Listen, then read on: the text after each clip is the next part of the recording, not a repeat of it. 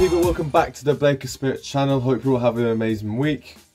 We're doing yet another video, trying to recover or recompensate after the few days I've been off, and it is another Karate Combat 43 video, and this time it's going to be on the main event, Anthony Showtime Pettis versus Benson Henderson. Now this fight's caused a bit of a stir. A lot of people clearly felt like Henderson was robbed, or that he should have gotten over the nod over Anthony Pettis, and that the score between these two fighters should be 2-1, not 3-0 to Showtime. So today we're going to be looking at, did the judges get it right? Was Benson robbed? Should they run it back? So I'm going to be looking at all of that. But also, guys, before I go ahead, make sure you smash that subscribe button. Trying to get to 50 before 2024. So yeah, trying to get to 50. So make sure you smash the subscribe button, smash the like button. But let's get right into it. Now, one more thing as well. People saying that, oh, you know, this was a robbery or whatever. I actually think the robbery of the night, if we're going to call it that, or the worst call from the judges on the night, was actually Shannon Hudson against Shinzo Machida. I really thought Shannon had that, and I thought it was really hard done by. But because that was like the old men's fight or whatever, I felt like it went under a bit on the radar. But I'm going to get onto that in another video. Now, bear in mind, when I know none of us are professional judges, or maybe you are, but I'm certainly not. But when as fans, we judge fights via our own scorecards and how we interpret a fight, we have to do it by the rules that we're given. And Karate Combat rules, or what we're meant to believe, the 4 main ones anyway, and it's on their website. You can go check it out. Effective striking, effective takedowns or trips, aggressiveness, and defense.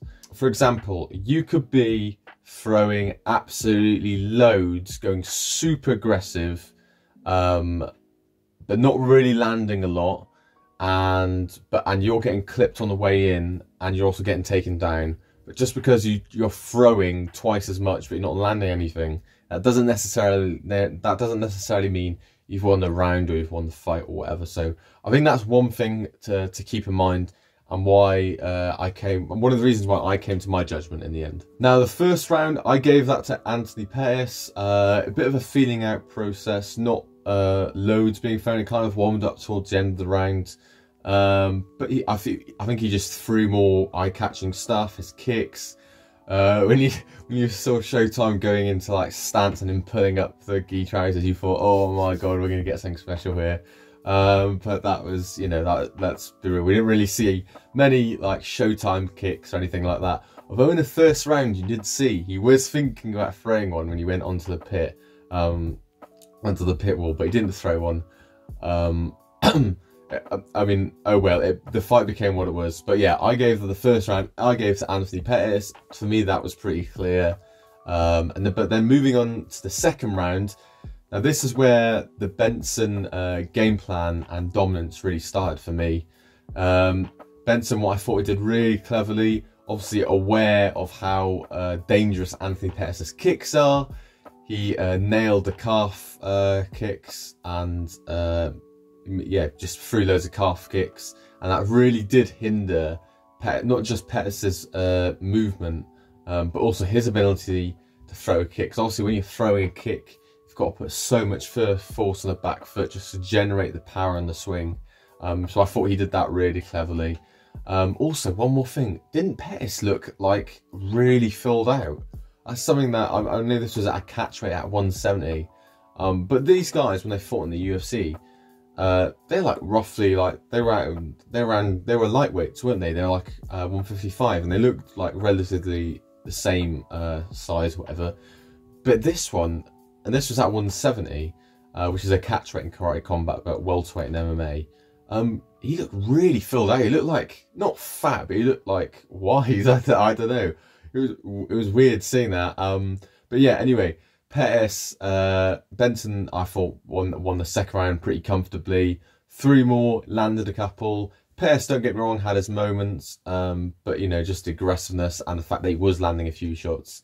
I gave that round to Benson Henderson plus the calf kick. So third round, very much similar to the second. They gave that to Benson. Still stuck to his game plan.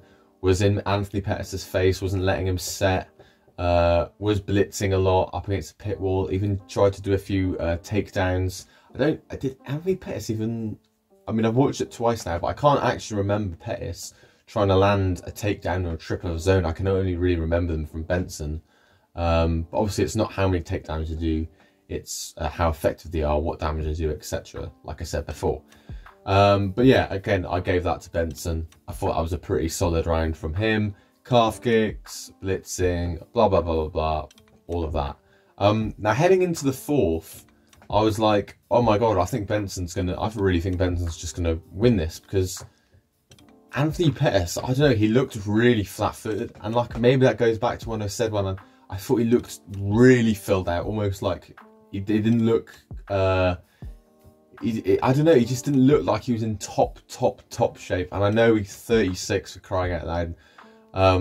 But Benson Henderson's 40, and in my opinion, he looked a little bit more fitter than Pettis, just from his body. And also we had the old boys, Hudson versus Machida earlier in the night, and those guys are in their mid-40s, and those guys looked slimmer, albeit I think it was at a lower weight, but still.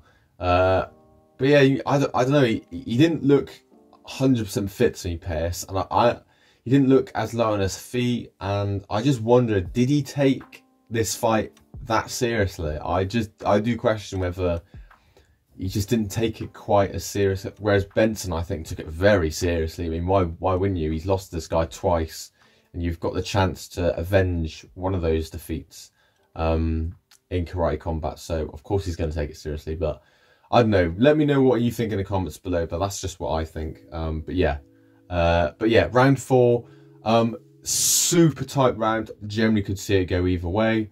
And if anything, I know I like to sit on the fence, but I thought it was a draw. I thought Pettis landed the more eye-catching stuff, and that was a theme throughout the fight. He was landing the more eye-catching stuff, the kicks and all the high kicks. And don't get me wrong, Benson landed his own, but it didn't have the same, like, I don't know. We sometimes say in combat sports there's no fat on the strikes, and there just didn't seem to be a lot of fat on Pettis' kicks. Very, very beautiful to watch, the way he did them. But then Benson, same thing as that round 2 and round 3, very aggressive, takedowns, calf kicks, just aggressiveness. But then Pettis' effective striking. It was really hard. Like, that was a super close round.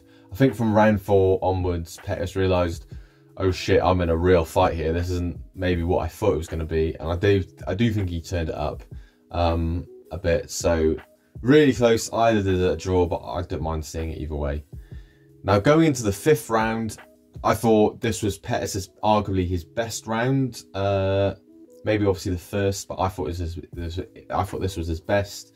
Again, Benson just couldn't seem to be able, when he was blitzing and he was being super aggressive, just didn't seem to have quite the same accuracy. I don't know if he looked like he got a bit wild, a bit messy, got a bit messy in the 5th, I thought.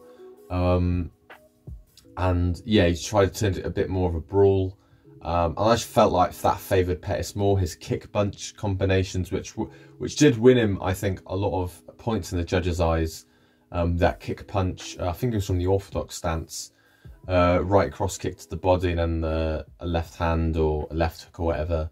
That was really good in this round, really effective. And I think he might have actually, I think he knocked Benson Henderson down in this round as well. I think he did knock him down in the 4th or the 3rd. So there was also, I felt, a power advantage for Anthony Pettis in this fight as well. Because when Benson Henderson did really try and crack one with Pettis, it didn't seem to faze him as much, whereas it did the other way around. That's just how I saw it. So yeah, I'm going to give the 5th round to Anthony Pettis with his kicks, his power, effective striking, and just paying for Benson Henderson when he was coming on the way in. Now, if you go by that logic, then okay, 1st round Pettis, 5th round Pettis, that's 2 to him, 2 and 3 Benson, That's 2 to him, and there's a 4th round, and that could just swing either way. I had as a draw. So to be honest, going into the 6th round, I'm not that mad that it went into that. But so it did, and yeah, and the thing with Karate Combat 6th round, the previous 5 rounds don't matter at all. And yeah, I just thought Pettis just edged it. It was really close once again.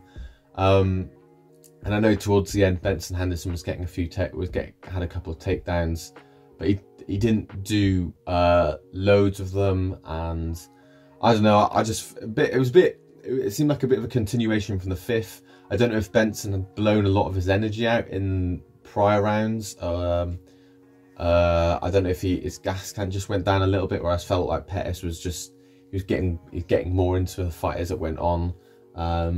So yeah, I just edged it to Pettis, but it was super close. Similar to what he was doing, that worked for him, the kick punch combo. He was checking a few of Benson's calf kicks, although in this round there weren't that so many. And he was just catching Benson on the Henderson, the same stuff. And yeah, I just thought Pettis edged it. But in saying that, I thought Pettis was going to win. I didn't think he would knock Henderson out, but I did think he would be a bit more dominant than that. I didn't think he'd scrape past Benson Henderson. And let's be honest, that's what happened. He did scrape past him. Did he underrate him? I think he did a little bit. I do think he did a little bit. But I think the fact that he was so much bigger than Benson on fight night, I think that really helped. And just as he's just a better kicker, you know, he's just a better, more accurate kicker than Benson Henderson, in my opinion. And I just think that paid dividends to him in the end. But I wouldn't be mad to see a rematch. Now I know Pettis is actually on. I don't know how many fights are on his deal with Karate Combat, but I think he is on an exclusive deal with them, so he should have at least one more fight with them. And I wouldn't be mad to see it again. Benson Henderson versus Anthony Pettis for the 4th time. Yes, I know it's like a bit 3-0 to Pettis at this point. Like, what's the point? But it's Karate Combat. It's only 1-0 to Pettis in Karate Combat. So, but definitely not a main event. I think they should make that like a co-main event. Definitely not a main event. I think the main event that's done for them now. Make it a main event, co-main of like, I don't know, a title shot maybe, or maybe even Nate Diaz. We saw Nate Diaz in the crowd saying that he'd be willing to get in there. So maybe that's for another video. But yeah, for me, Anthony Pettis scraped past Benson Henderson. It was a very close fight. I'd quite like to see the rematch because I think Benson Henderson deserves it. And yeah, let me know what you guys think in the description down below. Do you think the judges got it right with Pettis, or do you think they got it wrong and Benson was a little bit robbed? Let me know in the comments down below. Make sure you press that subscribe button, turn notifications on, like, all that good stuff. Twitter, Instagram in the description down below. And I'll see you on the next one.